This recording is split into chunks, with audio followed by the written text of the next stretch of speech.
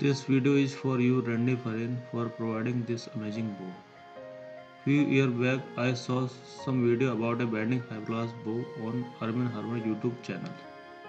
That particular bending fiberglass bow was giving 174 FPS with 8.4 GPP arrow. The place where I live have cold and humid climate half of the year, so I cannot shoot my laminated bow throughout the year. I want to shoot a bow whose poundage is between my 60 pound and 90 pound warbow, so that I can increase my draw strength. So I decided to order a custom made bending fiberglass bow with my specific requirements and posted it on a Atan traditional Asian archery page. And one bow maker company responded with was based on Indonesia. I ordered a 73 to 75 pound bow at 28-inch true draw length, durable fast design bow which can be pulled up to 30-inch true draw length safely and 31-inch true draw length maximum draw length. I asked him to make a durable and fast bow because I was always shooting at 50-meter distance and I wanted to increase my target distance so I could shoot at 70 and 80-meter range. I asked him to use as much as threading as he can use at points where bow have chance of delamination or breaking because I wanted a durable bow.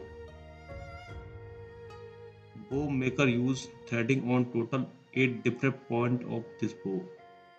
Bow maker told me to give him 4 months time because until now he never made bow that was this heavy, so I have to wait patiently for 5 months because he failed in previous 2 attempts. After 5 months, he told me bow was 73 pound at 28-inch true draw. There was no courier service up to my town directly. I asked him to send this bow to Jasminder Pal Singh, who is a renowned Indian traditional archer.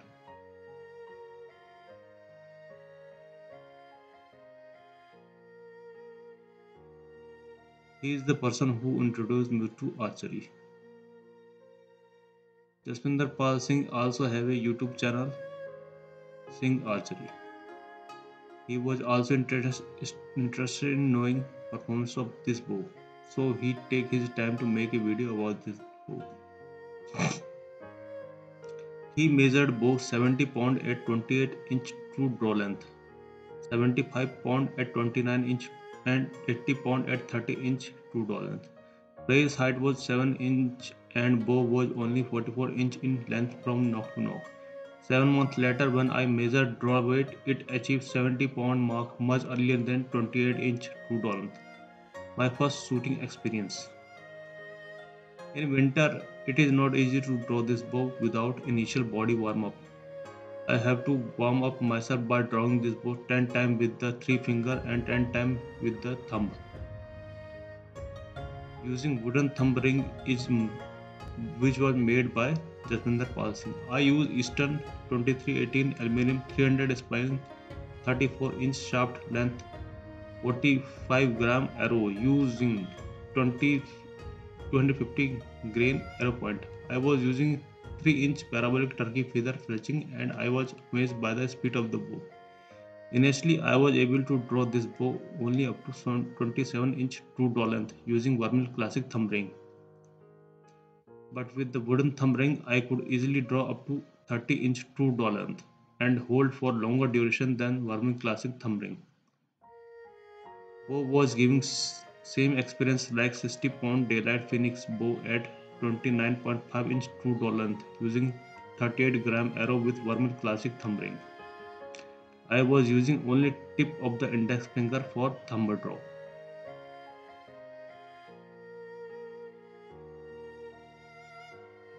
I have to aim at the bottom of the target at 50-meter distance and target was placed at 8 to 10 feet height.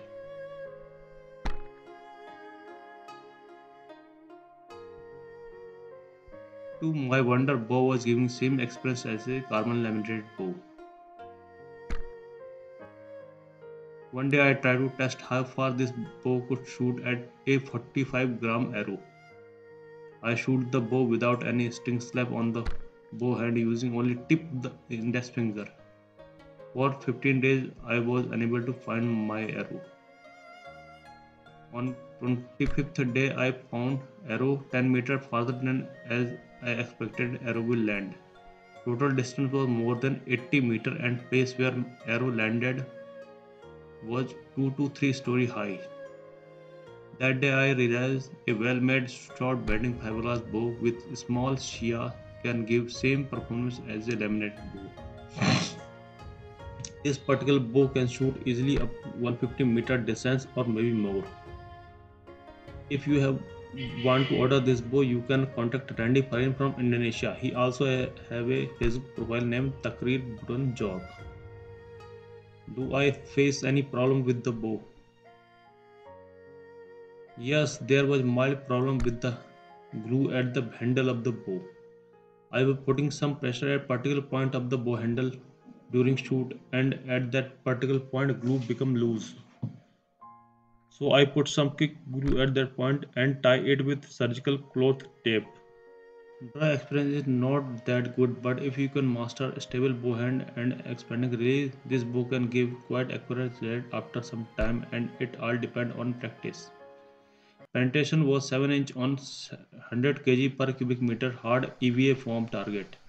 Let's see how far this arrow goes with this bow, and I'm using the tip of my index finger to draw, and draw is up to 29 inch. Okay guys, here I found my arrow after 15 minutes of searching, and I cannot believe this arrow can come this far because this place is more than 130-meter distance from place of shooting, and this mountain top is at least 3 story high.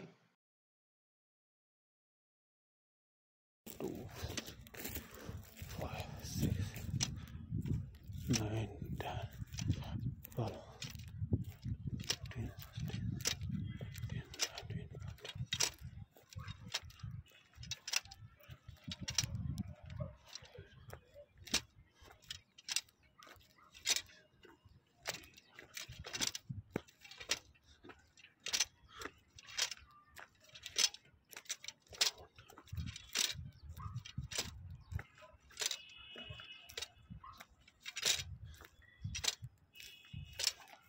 So as you can see, this I've walked more than 40 or maybe 45 steps, and distance, as you can see, here is my camera stand, and this distance is at least 90 to 100 meter.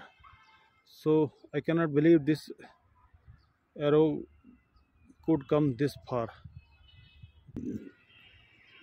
So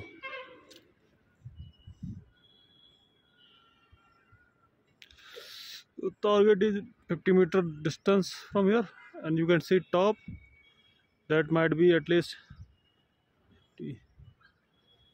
90 meter, and this arrow goes beyond 90 meter, maybe 130 meter. Tips for bow makers. Number one, never lie about the poundage of the bow, and tell buyer your problem you are facing during making custom bow, so that he can cooperate with you and regarding the difficulty you face during bow making.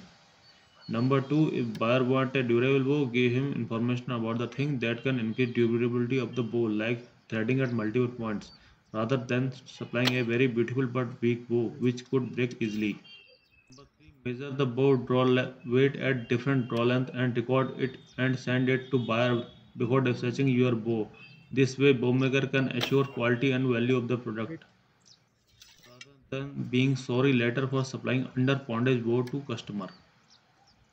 Number 4. Give him an idea about the approximate time it will take to build a particular bow of customer. If you face any difficulty, tell him about it and approximate time. Problem with the bending fiberglass bow.